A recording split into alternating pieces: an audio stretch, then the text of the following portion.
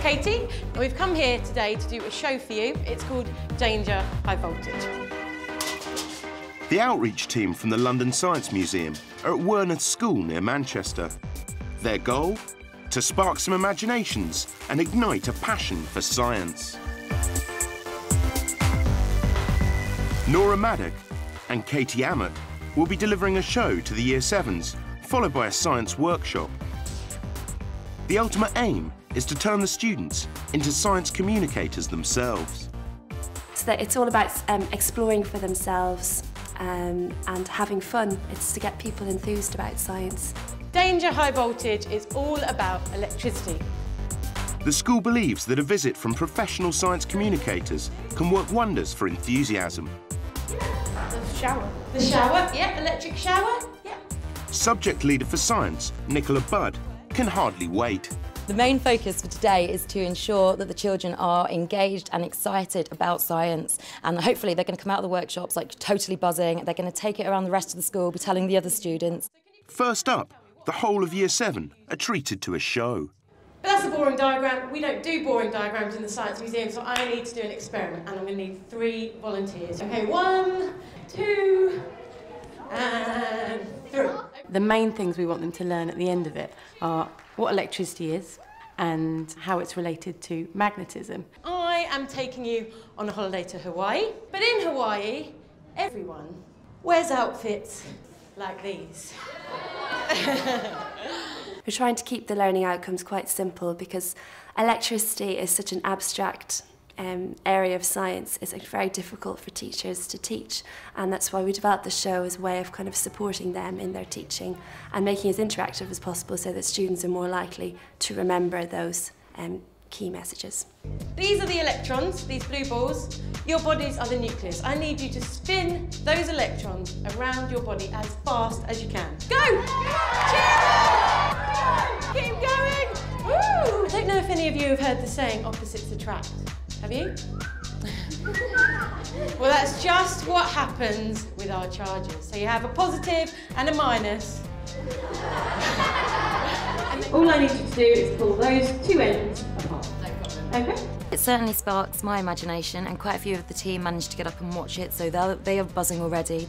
I think that sparked a few ideas amongst our team. Turn it on, and we'll see what happens. A lot of schools do have Van de Graaff generators, and in some schools we've been to, they've thought, oh, that's a great idea with the pie plates, the metal pie plates, and it's inspired them to try and do that themselves. What do like charges do? They repel each other. So these repelled each other all over the hall. It's clearly fun to watch. Keep away! Do you want some more? Yeah! But soon it will be the students' turn to take to the stage. 30 of them will be performing their own presentations of some slightly simpler but no less scientific demonstrations. But before the students get their hands on the props, Katie, Nora and fellow outreach educator Kate Herbert need to show them how they work and explain the science involved. Now this one's called Alka-Seltzer rockets, and it's called Alka-Seltzer rockets because we use Alka-Seltzer to make some rockets. We had 8 different demos. They're all quite simple demos to do. Most people could do them at home. They're with just simple things. You need about half a tablet. So if you put that in the lid, that's it. I think the key to the success of those demos is that we're using everyday things, like for the Alka-Seltzer rockets, just using Alka-Seltzer tablets, which anyone can buy in a chemist. What I'm going to do is put about 4 teaspoons of water into this canister. The aim is not to get the science so complicated that the kids struggle with it. Put the lid on, click it shut, give it a good shake, and then put it lid down on the table. Can you do that? Yep. 3, 2, 1, go! Oh, it's quicker than me. Put it down on the table and stand back, Sam. Right there. Oh! I won! Sorry about that, Sam. Yours is bulging, those. It will come up in a minute. Oh! Nice! There's quite a large wow factor to that. It's quite surprising when the rockets shoot off and they can travel quite a large distance. So there's the element of surprise. It seems to be really key to the success of those demos and their popularity. The next demonstration I'm going to do for you today is called the Ball Blaster. And we call this one the Bernoulli Blower. You might have seen something a bit like this. Has anyone seen one of these before?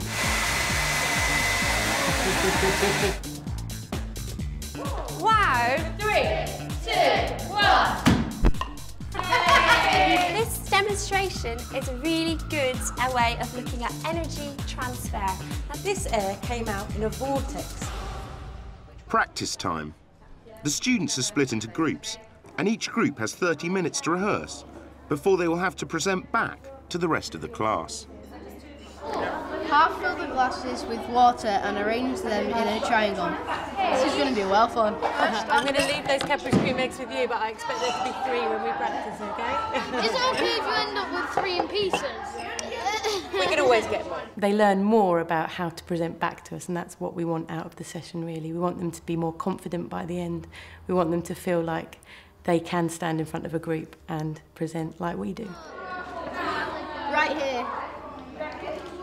Just there. It's a fantastic way of learning because the students were actually involved, they were hands-on, they were up, they were doing, they were bringing across skills from other areas in the curriculum, such as English, such as performing arts, to be able to actually present the science back. Yeah, that's about right. Communication is a vital part of the key Stage 3 science curriculum, and the outreach team hope that by discussing and debating the science behind each demonstration, the students are on the path to developing a critical scientific awareness of the world around them. I think it's very important that young people especially don't view science as being something that other people do and that adults in white coats do, and that it's something that they can do themselves. I think that's a really important skill that's being recognised in the curriculum more nowadays, and there have been changes to the Key Stage 3 curriculum recently, and there have been changes to Key Stage 4 and Post-16, and they're really trying to encourage young people to enter into debate about really topical scientific issues and just giving them the confidence to make sense of it for themselves. I think it's really important. Probably pulling it would make it go better. It'd be a strong pull force. Whether if we slap it, it's a push force.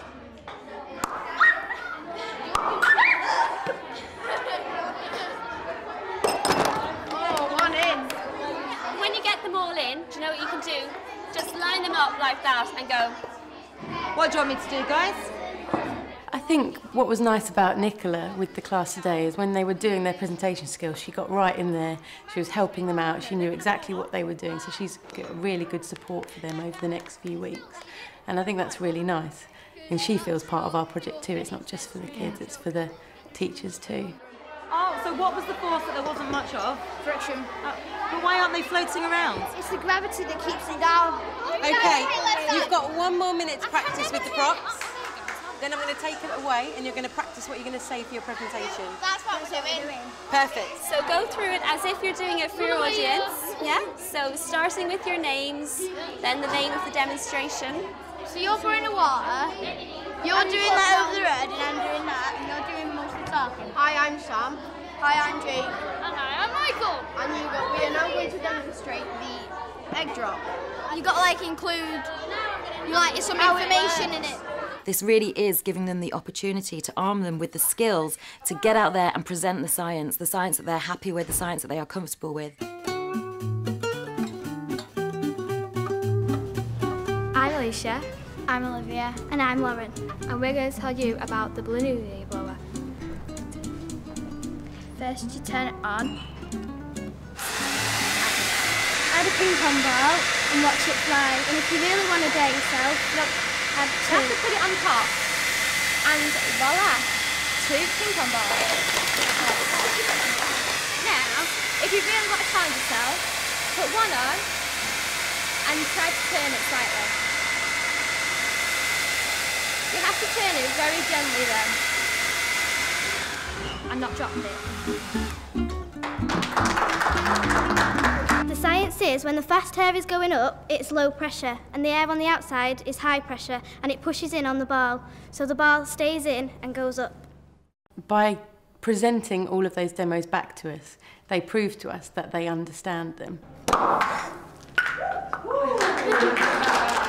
That actually provides not just a learning tool for the students, but an assessment tool for the members of staff so that we can see what exactly it is that they have and haven't understood. It does this because all the energy from the medium-sized ball and the large ball gets transferred to the to the small ball.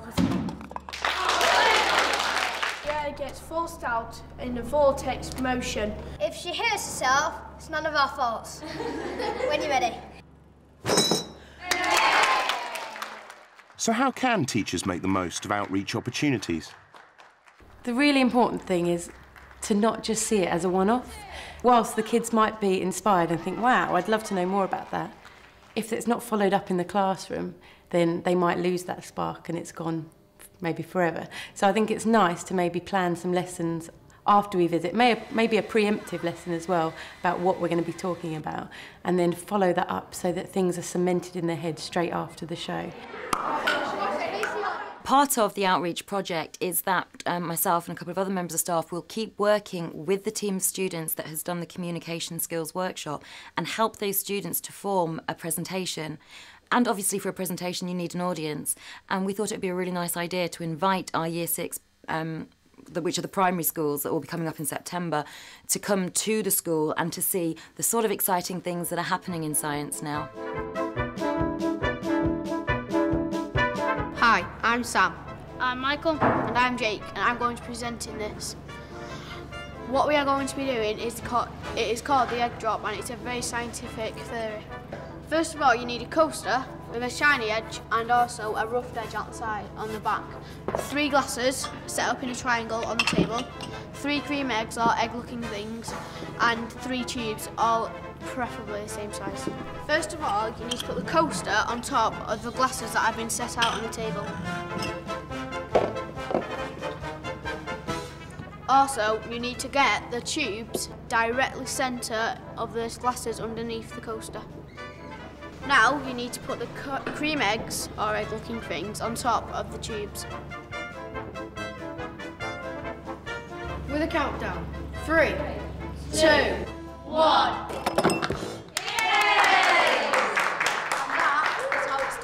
The science behind this is, with the rough side, it pulls the tubes away as you hit the card, and the slidey side, so it slips off the glasses.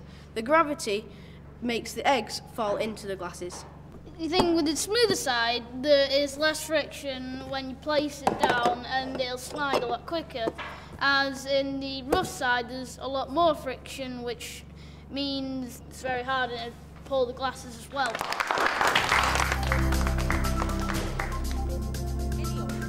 Of course, many of these demonstrations are easy to recreate. The props are easy to get hold of, and many ideas for similar classroom experiments can be found online. But if you do plan on taking advantage of any outreach opportunities, then think through how your school can make the most of it.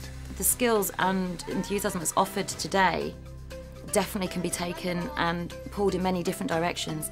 So my advice to other teachers planning on doing this is don't treat it as one-off, actually work it into the curriculum, get other professionals on board and share it around.